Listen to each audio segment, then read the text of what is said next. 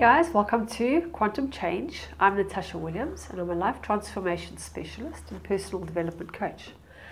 And what I want to discuss with you today is how do you know what you're meant to be doing with your life? And I always say the people that are lucky are the ones who grow up in childhood knowing exactly what they're going to be, and then they become it. And they've had so much time to learn, to get the right people, to get involved, to build up that momentum that it takes to build any kind of career, that by the time they're in the early 20s, they're already quite well established.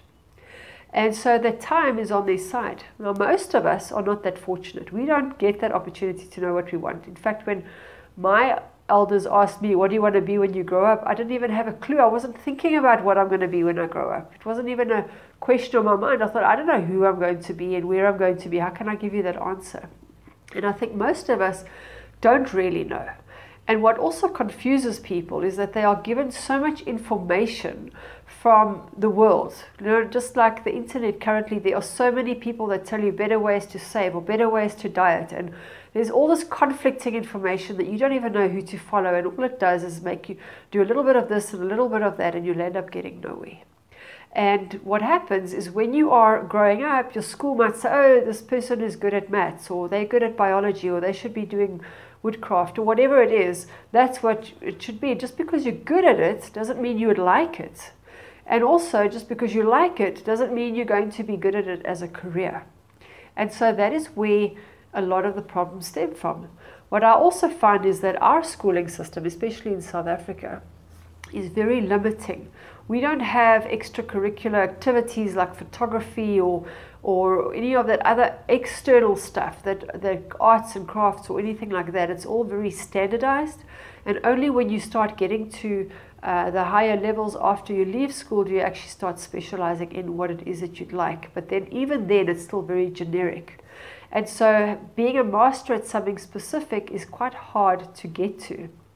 And then there's the other problem is that your parents might want you to be something that you are not interested in being.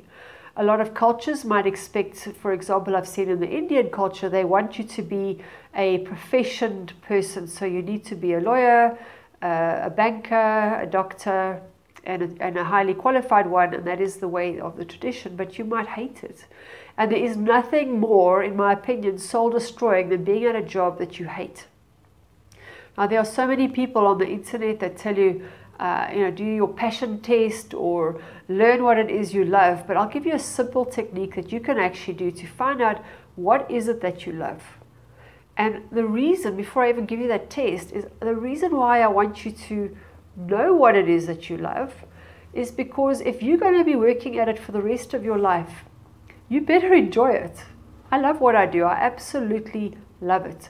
I never question for a moment that I'm in the right profession, because for me, teaching, training, researching, sharing values, helping people, lifting up consciousness, personal development is my absolute passion. So I cannot do anything else. Not that I don't have a choice. I just can't see me thriving in any other environment where I'm being stifled. I don't like rules. I don't like being told what to wear. I cannot work for a boss. I've been self-employed for the last 30 years, and I will most probably always be self-employed because, well, that is what I will be, because I cannot work for somebody else under their rules. And what I find is people are instilled with fear. So what happens is they might be told, you'll never amount to anything, you're no good, if you don't study, you're not going to get good grades, and the inspiration is not there. They're not inspired at school to pursue the things that they really enjoy. Or maybe they compare themselves to others and think, well, I'm not good enough, even though they have a talent, I'm not good enough because this person's better, and they put themselves down in it. At the end of the day, it all boils down to self-worth. But I will tell you something, if you really, really love what you do, and love doing certain things, nothing will stop you. When I decided to start teaching my fitness classes, I had that idea, and my then husband said to me, it'll never work. And I couldn't understand that concept. To me, I just looked at him with blank, because I couldn't understand how he could say that it will never work, because I had already seen it in my mind. So I just continued doing what I did, and it was a huge success. I helped so many people, and I grew myself in the process. And I didn't just help people empower themselves, I helped business owners, I helped families, and it has a knock-on effect. So if I didn't love it and I didn't do it, I would show up miserable and it would rub off, people wouldn't come back and I wouldn't have been successful. And so we land up just getting a job just to get by, just to do what we need to do. But where your core talent is, where your core interest is, if you could work in that field, you will light up. And at the end of the day, a lot of people think, oh, but it's about the money or it's about the living style or whatever. I can promise you something. I have a belief that if you do something that you love, the money will follow. Why? Because if I love speaking to my clients and I love engaging them and I love helping them and they're getting results, they're going to tell their friends, they're going to feel valued, they're going to want to come back, they're going to tell their friends. That's how it works. So why would it not grow? The other thing is that we are told by our parents what we should be, and because we're told by our parents, we forget who we are. We forget our authentic selves because we need to fit in. People's primary need in the world is to belong, and they will sacrifice their own needs, their own values, their own things they love to do for the sake of the family, the culture, the wife, whoever it is, and they lose themselves in the process. And you might do that as a sacrifice, but what happens then when you do that is you land up resenting the very people you're doing it for. You land up losing confidence and belief in yourself. You get angry at the world, you're angry at yourself because you gave up what you wanted in the exchange that you would make the other person happy. But if you become unhappy in the process, you're going to make them unhappy anyway. So it's kind of a self-defeating exercise in any case. And also, if you're doing something that somebody else wants you to do rather than what you want to do, you are living in their value system. You're not living in your value system. And whenever you do that, you are not helping anybody because it's not where your expertise lies. You can't add value to something that you know nothing about or not interested in. My son last night was watching a 2-hour documentary, he's 12, on black holes, and then proceeded to go online and do a quiz about it. And to me, it's like writing an exam on physics, which I would find extremely boring. It would just not be anything I'd ever be interested in. He hates maybe certain school exams, but for this fascinates him. And so you will find that there's areas in your life that are fascinating to you, that you will naturally want to go out, investigate, and participate in. Now that is what you came here on earth to do. That is what I believe. Your purpose is what you came with, your unique identity, your unique signature, your unique experiences, because everybody has their own way of figuring things out, their own way of making sense of the world.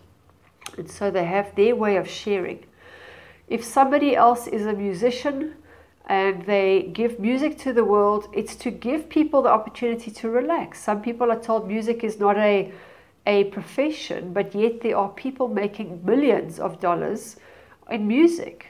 And why? Because they are helping so many people. They're offering something of value. And so what I'd like you to do is a little exercise, is you need to find out what it is that is important to you, what it is that lights you up. Now there's a difference between your definition of values and what most people think values are. Values is not ethics and morality and respect and love and honor. What I'm referring to by values is, what do you value? What do you like? Do you like sports? If somebody had to have a conversation with you, what is it that would light you up that you could talk about for hours? And also, where do you spend your money? So there is a PDF that you can download, or you can go online. It's Dr. John DeMartini. I'll put the link below the video. He has written a book called The Values Factor that you can follow, that I absolutely love, because he's got 13 questions that are very clear, that will help you to find out what is important to you, not necessarily to somebody else. And you might have forgotten. It's been so long since you actually allowed yourself to think. And the way that we've been trained is we look at what the outside world is offering in terms of a career, and then we see how we can align ourselves to that. And what I want you to do is I want you to look inside and say, these are all the skills that I have. What can I do with them? So it's a reverse thinking.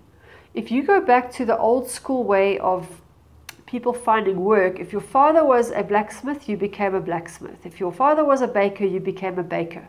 And so you actually become the son of whatever the apprentice to whatever your father was doing. And we are now in a world where there are even careers that haven't even been discovered yet because of the move in technology, the great strides that we've been making.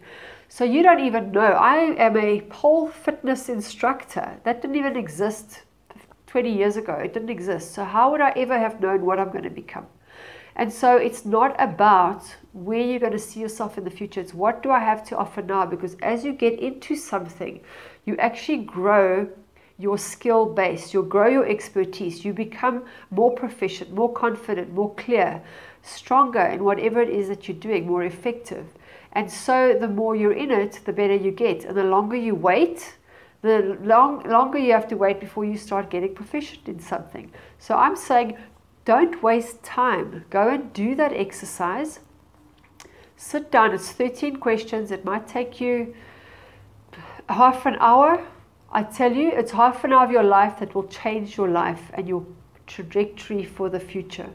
Because when you're clear on who it is that you are, what it is that you love, instead of comparing yourself to others, you get more grounded in who you are. And you realize that you have your own unique gifts that nobody else can have. For every chief, there has to be a whole lot of Indians. For every lot of Indians, there has to be a chief. So there's always a place. And I hope that you find yours. And what I would love for you to do, just so that I know that you've been watching my videos and that it's helpful to you, is please do that exercise. And then in the comments below, tell me what it is that were your top 3 values that came out. And I hope that this video was of service or value to you. Please share it with your friends and your family. And I hope to see you next week. Have an awesome week.